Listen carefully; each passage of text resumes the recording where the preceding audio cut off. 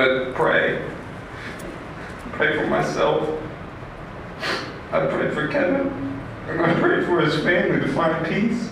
Earl Jones was tearful before learning his sentence today, but prosecutors doubted his sincerity just as the jury doubted his story in this murder. While he stands here crying or pretending to cry in front of you, I still do not hear the words "I'm sorry" come out of his mouth. A jury convicted Jones of murdering Kevin Neary. Neary was the new boyfriend of Jones's ex. Jones shot Neary in May of 2016 in front of a home in Coleraine Township. He claimed he was acting in self-defense.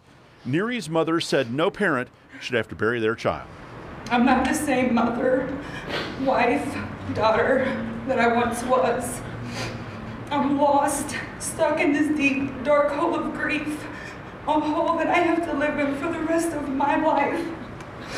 I still can't believe that this is real, that I will never hug or touch Kevin again. Kevin Neary was 19 years old. His family says he was looking forward to going to college and becoming an engineer. I'm asking the courts to consider what was taken and what could never ever be given back. To keep in mind that Kevin never has a second chance at life. We are asking the courts to consider the maximum sentence by law. Earl Jones is 24 years old.